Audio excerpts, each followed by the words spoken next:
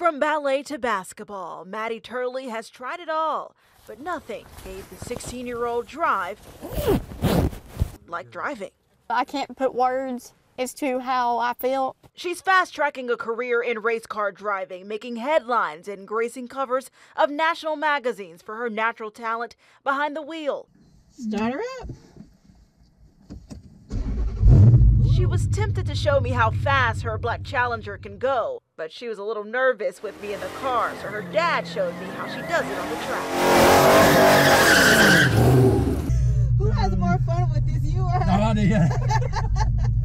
How do you let your baby girl get behind that wheel and just take off like that? It never has bothered me. That's because her health already gave her the ride of her life.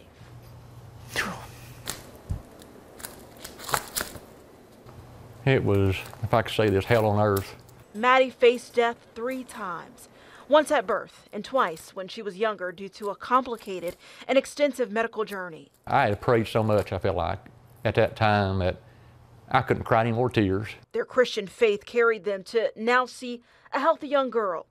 Also watching? We are going to bring on Maddie Turley into D.H. Davies Racing. We're going to help her and her family a little bit and get Mopar Maddie out there on the racetrack in 23 as well. She's joining them as a professional racer.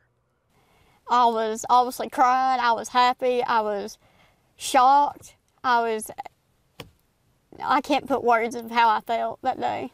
Proving with just a little drive. I'm not the tallest person in the world, but you can do just about anything if God's with you. You never know how far you can go. In Granger County, Gwendolyn Ducree, WVLT News. That team's working with some big name companies now, gathering sponsorships.